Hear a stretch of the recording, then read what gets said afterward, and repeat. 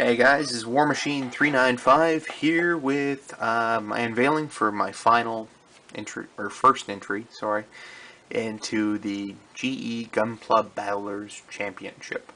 Of course, I'm a little early. The final day is March 31st, 2015, so it's the 2015 Gunpla Builders Championship. If you have any interest in entering, I'll make sure there's a link down in the description to the thread, and you guys can go into that. It's kind of fun. A lot of entries so far. Hopefully, I'm going to be competing. Anyway, what we have here is my Astraea Dark Arms. Something I had planned for quite a long time. Alright, some of you might be familiar with my very first modification to a kit. I painted it, like my very first kit that I painted was Master Grade Camphor. But this one is my very first modified kit. Painted it after that. So I added binders and extra swords everywhere. It's kind of a thing I really enjoyed doing, and it kind of got me into the whole modifications to a kit. Anyway, so this one is quite explicitly designed as an upgrade.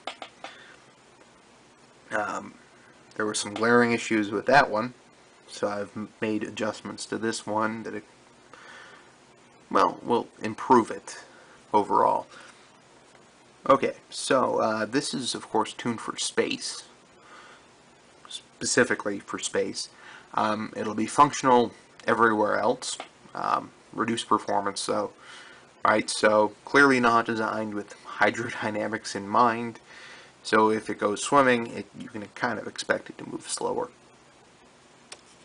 And of course, like the GE particle weaponry, like the beam sabers and Vulcan guns, will not function in water. So that's something to be considered not too. Of course, the solid blades will still work, which is good.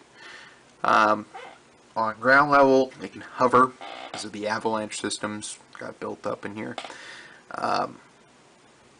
In air, it's capable of flight, still not very aerodynamic, so again, reduced performance unlike in space. Alright, so to cover weaponry real quick, we have bread and butter, the GE Particle Sword 3 Kais. Again, same name basically with GN Particle Swords. Solid swords, there's 2 of them. Okay, these guys are a direct equivalent to my Astraea's swords. Basically, a few improvements. These no longer function as a pistol. The swords don't fold down. You know how when you have a kit sitting on a shelf, joints weaken over time? Like this joint I found weakened because of the weight of the blade. It kind of just flops down. Even after you paint it, it still gets loose. So what I've done is glued the sword in solid. That way you can use both sides of the blade with no risk of it folding down. Also, because the pistol's not there and the transformation mechanism not there, it overall reduces the weight of the blade. So it functions better as a blade, doesn't have any pistol in it, but it overall improvement to the weight and handling of the blade. Okay, cutting edges of course are also an improvement. New material involved. Alright, uses the GE particles, the flow of those to generate a cutting edge. Uses a lot of heat to cut through the plastic of an opponent's machine. Alright, now the second variant of the sword that it will also be carrying is the light machine gun sword. Alright, and just as the name suggests, GE light machine gun sword. Alright, involves slight sliding mechanism, handle, Alright, so effectively these will function as a buster sword type affair. Alright, so these are the only true ranged weapons on the kit, because the machine gun, and based on, he's actually replaced two weapons on the old kit, the submachine gun seen here, and the swords on the side. Okay, so single blade sword and a machine gun in one. That way, when it's using these for ranged fire, no need to throw them away to grab a sword. Right? Especially where there was no mounting point on the old kit for a machine gun. Alright, so basically reduce the old kit to a hit and run type of thing, and it could only do it once. So you had to kill it right away. Sorry, any target you made, you had to kill in the first go around, because you'd have no ranged options after that to give yourself any sort of make them duck while you get close. This one, because these mount back on the kit, on the back, you can use them over again. Yep, and at the same time they also function as a sword. Okay, and with the weight of the machine gun in behind them, you can use them for cleaving through heavier armor, though it makes them harder to wield. They're slower. Okay, swing. Okay, from there, internal weaponry, we have 4 beam sabers mounted in the forearm, here and here, and then in the toe. Kind of move this a little so you can see it. Here and here. Okay, so they come out of the toe. Okay, so even when disarmed of all 4 of its blades / 2 machine guns, it's still rather formidable at close range. Okay, so alright, so in terms of strengths, as I mentioned earlier, this kit adds an avalanche system, so it has added shields mounted on the upper arm, lower legs, and added thrusters to match. Okay, so it averages out as actually faster and more heavily armored than my original. So you have shields, and boosters under each of them, plus boosters on the back of the legs, additional boosters, butt thrusters. Yeah, I said butt thrusters on the back. Okay, shields that I've added to the side skirts. It doesn't have any side skirts before. So basically that resulted in a less armored area by the side. Okay. Which, of course, at close range could be an issue. It's surprisingly easy to hit a swing in through the side under a person's guard. Okay, from there, there is GE particle composite armor throughout the kit. Alright. Again, that comes down to the design of the kit as well. It's a direct equivalent to GE composite armor. Sorry, GN, bleh, composite armor. Okay, so it gives it some high resistance to shells. They're not going to bounce off it. Of course, it'll scrape the armor, but it won't completely blow off a leg with one shell. Alright, alright, from there I've actually done sort of an anti-beam coating, which I've kind of made equivalent to a gloss coat. If you think about it, just in my recollection anyway, the first kit that machine design that I can think of that really had an anti-beam coating was the Yakushiki.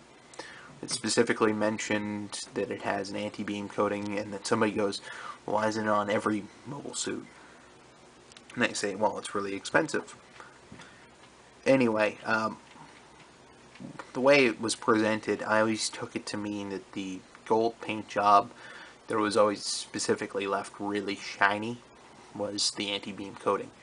It sort of made sense that a glossy finish for a kit would be the best way to reflect a beam.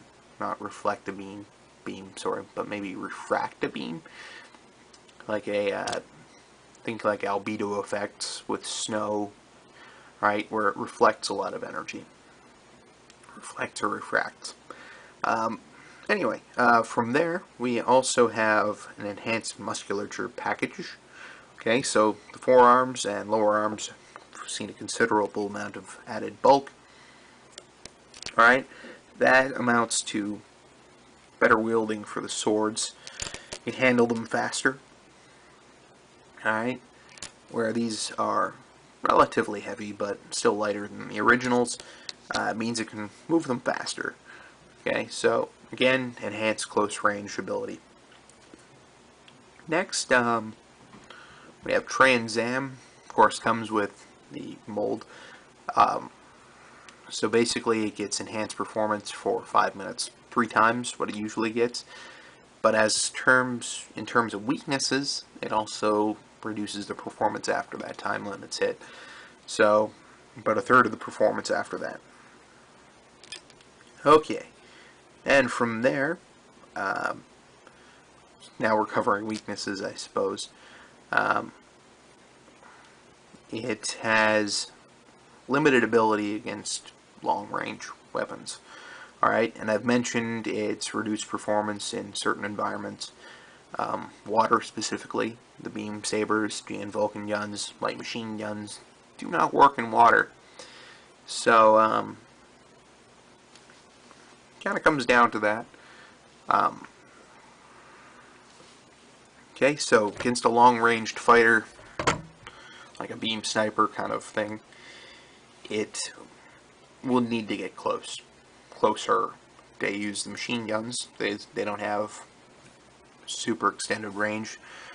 So again, this comes down to it being a close to mid-range fighter. Okay, so that covers weaknesses. Now, like the original, it's designed as a close combat variant, and the reason for that is it's ideally designed to match what I as a person have acquired as skills in real life. So I've been a fencer, a saberist specifically, for a little over 14 years now. So using swords kind of falls under my forte. Got the fencing mask and about 4 swords sitting upstairs too, actually. Yeah, it's got the same number of swords as me. Wow. Okay, that was accidental, by the way. Anyway, okay, so basically it's designed with the idea of using the skills I already have when I'm piloting it. So I'm hoping that gives me a slight advantage. Anyway, let's see here. I think that about covers. I've mentioned the Astraea and how I've intended to improve things from that. And just to finish things off, well, there will be a part 2 to this video in late March, okay, which will cover 2 secret weapon systems. Yeah, an optional hand-carried weapon and an internal weapon system that's already inside it. In fact, it's kind of obvious. But I'll give away nothing. Anyway, some pictures to follow in the video. I think I've got music for this again, so enjoy. And a link in the description to the completed showroom and galleries. Alright, so thanks for watching, guys. See you at the next video.